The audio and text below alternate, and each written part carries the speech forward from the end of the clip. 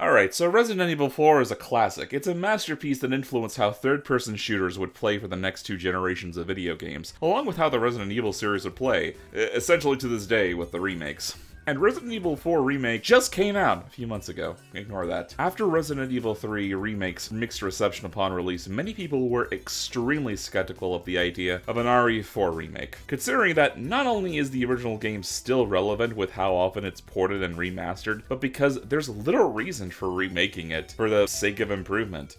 Resident Evil 4 is among the greatest games ever made.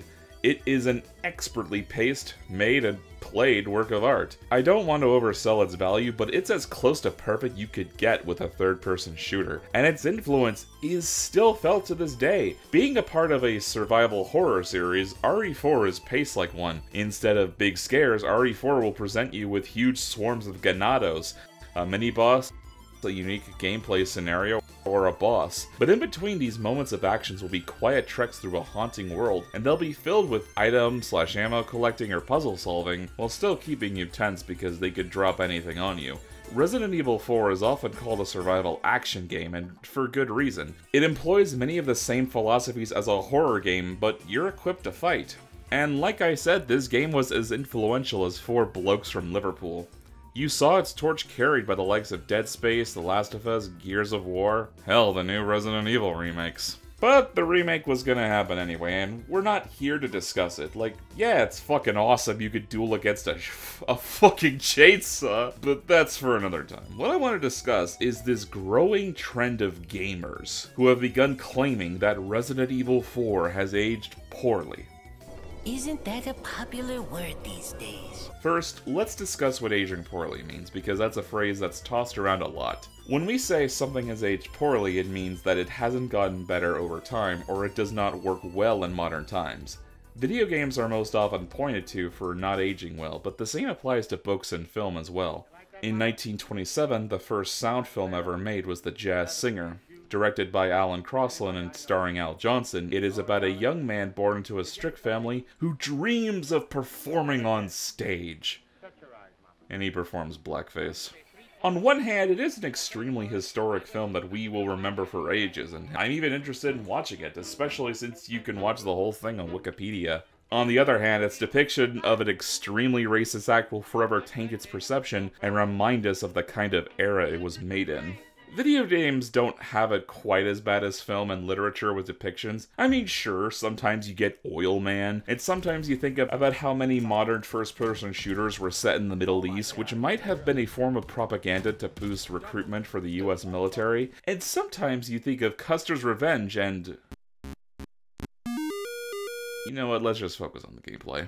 When it comes to video games, what's often considered to have aged poorly is when the gameplay doesn't stand up to today's standards. Ghosts and Goblins on the NES, while still considered a classic to the Nintendo Entertainment System library, hasn't aged well due to a combination of poor visuals, a poorly implemented timer, and egregious difficulty that make it a game most people avoid. In a similar way, Mega Man 2 hasn't aged gracefully, depending on what version you play. Well, the gameplay is fucking Kino all the way through. The game suffers graphically with the amount of flickering going on in it. Design conventions that are embraced today make what came before more difficult to swallow.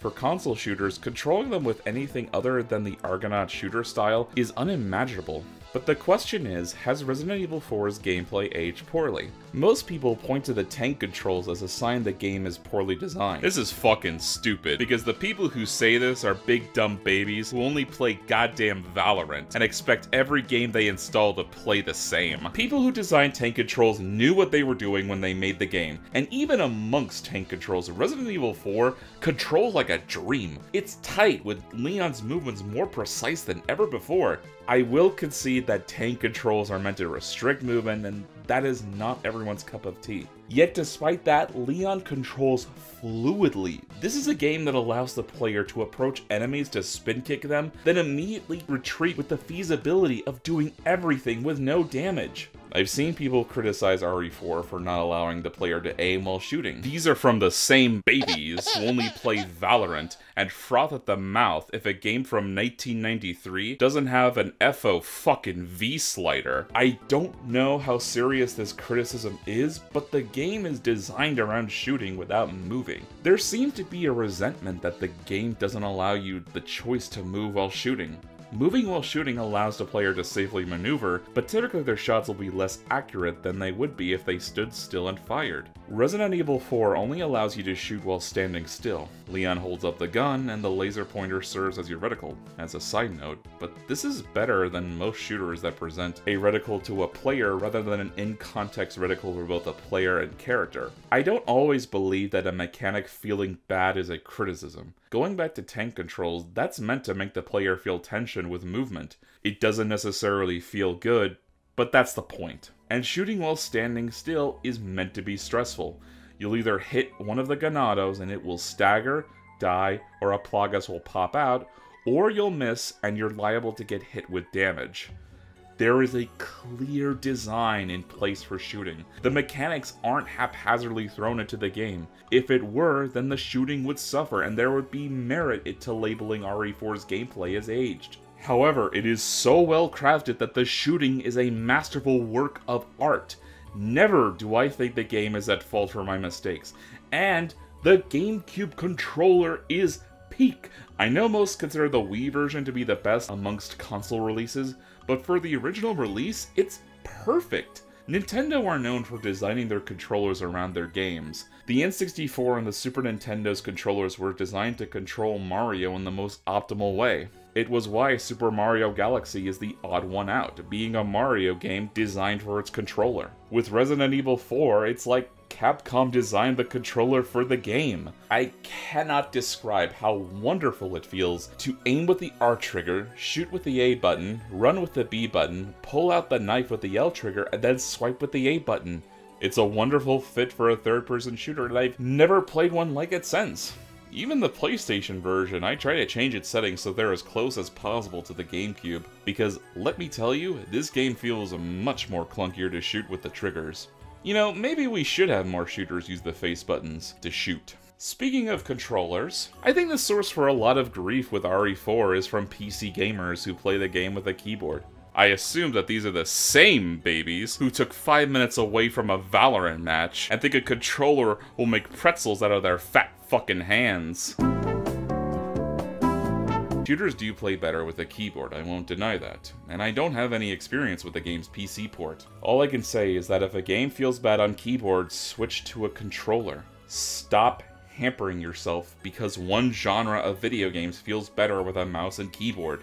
One aspect of the game that has been criticized since the game's inception has been Ashley Graham. Many a meme about Ashley will lambaste her for the escort quest portion of the game, but I will defend her. For starters, Ashley adds another layer of tension. She has her own health bar you have to manage, and if she dies, it's game over. Enemies will usually try to capture Ashley, and if they leave the area with her, it's an instant game over. Ashley will follow Leon at a fixed distance, and she'll stay if the player orders her to. If there are dumpsters nearby, she'll hide inside, and enemies will never think to pull up the lid. As a side note, when you begin escorting her through the village, there's usually a dumpster for Ashley to hide in, but during the castle area, there aren't any dumpsters. This is especially prevalent with the infamous water room, where it actively punishes you for hiding Ashley in one of the back rooms by dumping a ganado who will kill her. To my recollection, the only other time the game brings back dumpsters is during the military base with the Iron Maidens. Anyway, the mechanics involving Ashley are competently made and well presented to the player. I honestly think that how Ashley walks at a fixed distance is a genius design. Plus, whenever she pumps her fist whenever Leon gets a kill is a nice touch. Not the most necessary element, but touch is still there.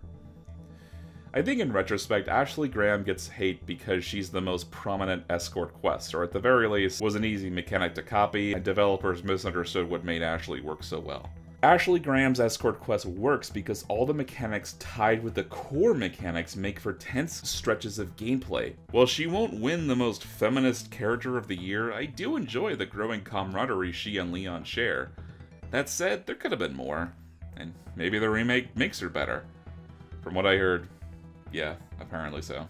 Now, I can imagine some of you are asking, there has to be something that doesn't hold up, and you're right. No game is perfect, and Resident Evil 4 is not perfect either. What has aged poorly are the game's art direction and use of QuickTime events. I'm not one who can properly articulate what's wrong with the use of colors, being colorblind and all, but even I will admit that its overuse of browns and overall murky tone doesn't inspire love for the surroundings. It's only through gameplay scenarios that players have become so attached to areas like the first village, and while it gets slightly better in the castle, it dives back during the military base where you could call it derivative of other games. And lastly, QuickTime events. Their time and overuse have come to a past. They still have their use in action games like Metal Gear Rising and Kingdom Hearts 2, usually to activate a cinematic moment or to begin a finisher, but use in cutscenes has aged the worst. True, all the game asks you to do is to mash a button or click at the right time, and back then I can imagine adding tension to cutscenes was warranted.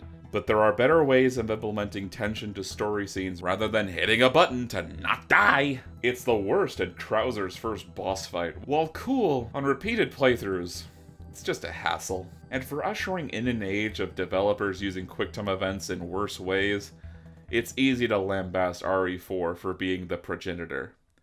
So that's that. I put all these decrepit babies in their place. You will play RE4 on the original GameCube, and you will like it! But in all seriousness, if you dislike Resident Evil 4, that's completely fine. My issue was with seeing several people in a Twitter thread claiming that they found the game to have aged poorly, which I find absurd. And it's not nostalgic bias speaking. I've played this game since 2014. Granted, 9 years is a long time, but still, I didn't grow up with the game.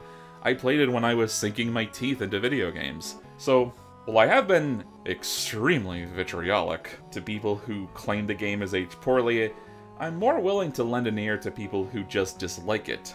Voice your opinions. I'm actually interested to hear what people think now that the remake is out. Although, I'm not interested if your opinion comes from a screaming baby that poops itself to death for seeing a low polygon count in a game they bought for $20, whose only meaningful contribution to our society is spending their mother's social security on Valorant skins!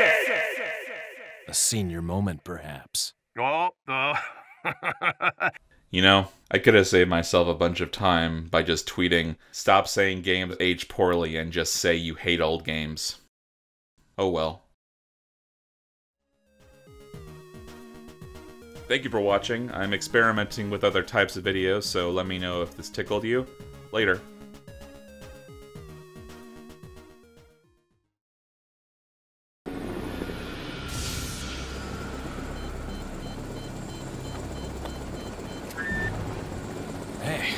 It's about time. It was loud, it was stupid, not in a Michael Bay stupid way, but it was just kind of like, it was dumb, it was blunt and obvious and just poorly written and annoying. I couldn't stand the ending. Oh my God! Mike!